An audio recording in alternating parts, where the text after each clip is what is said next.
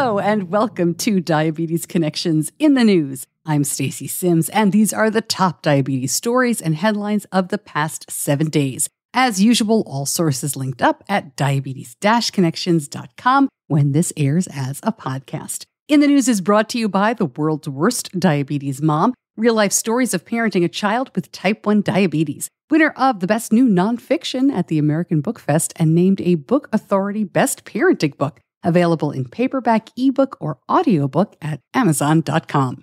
Our top story, a look at how insulin holds up under real-world and often hotter conditions than is recommended. Doctors Without Borders found that a range of insulins can be stored at warmer temperatures than previously recommended. They showed it's okay above 77 degrees, all the way up to 99 degrees for 4 weeks. This is really important, not just for emergency settings like refugee camps, but for people who live in areas without refrigeration. They often have to travel to health clinics, which may be far away and which can't send them home with the insulin. The group now says pharmaceutical companies should urgently submit to regulatory authorities for use of insulin under expanded temperature ranges. This story came out a few weeks back, but I haven't seen it anywhere.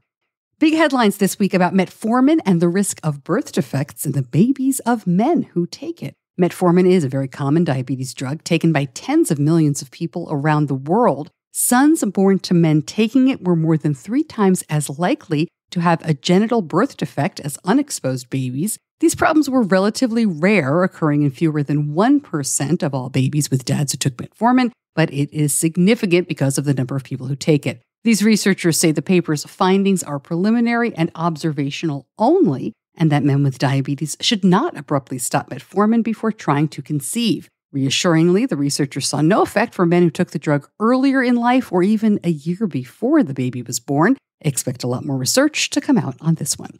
Grain of salt needed here, but new research may show that people with type 1 are likely to manage better if they have high levels of psychological resilience. This was a British study that followed 1,800 people with type 1 or type 2 diabetes. They used a questionnaire to determine how they adapted to change and focused under pressure. The researchers found people with type 1 diabetes who had low psychological resilience also had poorer blood sugar control after 2 years. The idea is that something like this would offer the opportunity to identify those who might benefit most from additional support when they are first diagnosed.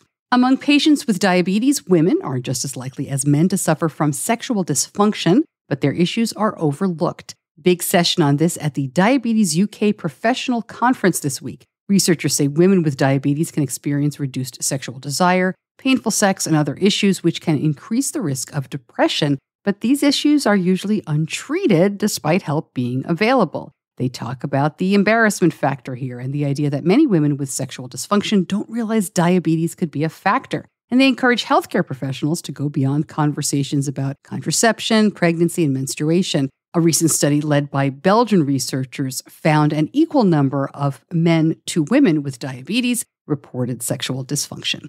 Concerning new trend about prediabetes, it has doubled among children over the last 20 years. The increase was seen over almost all subpopulations of young Americans, regardless of income, ethnicity, and education. This study in the journal Pediatrics included kids 12 to 19 years old from 1999 to 2018, and the rate went from 11.6% to 28.2%. Prediabetes means blood glucose levels are higher than normal, but not yet at the diabetes threshold. The researchers here are quick to point out they don't know the reason why this is happening. While diet and exercise are usually what's pointed to, it is not clear that's the reason behind this rise.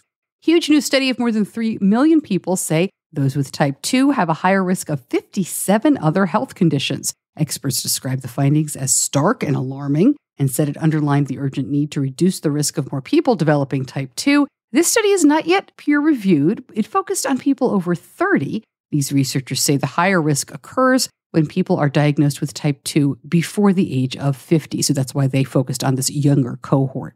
I want to let you know about the Diabetes Plus Mental Health Virtual Conference coming up in May. This is a 2-day event that will highlight ways in which living with diabetes affects mental health.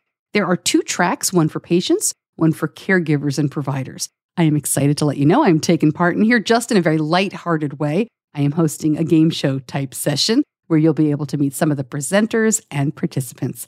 Lots more information. I will link it up. Registration is open now, and early bird pricing ends April 3rd.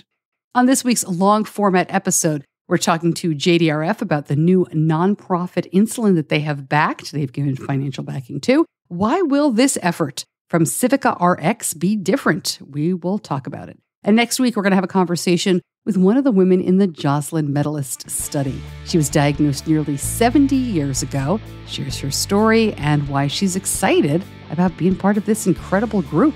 And boy, the Jocelyn Medalists really are just a terrific group. Listen wherever you get your podcasts. And that is In the News for this week. If you like it, please share it. Thanks so much for joining me. I'll see you back here soon. Diabetes Connections is a production of Stacey Sims Media.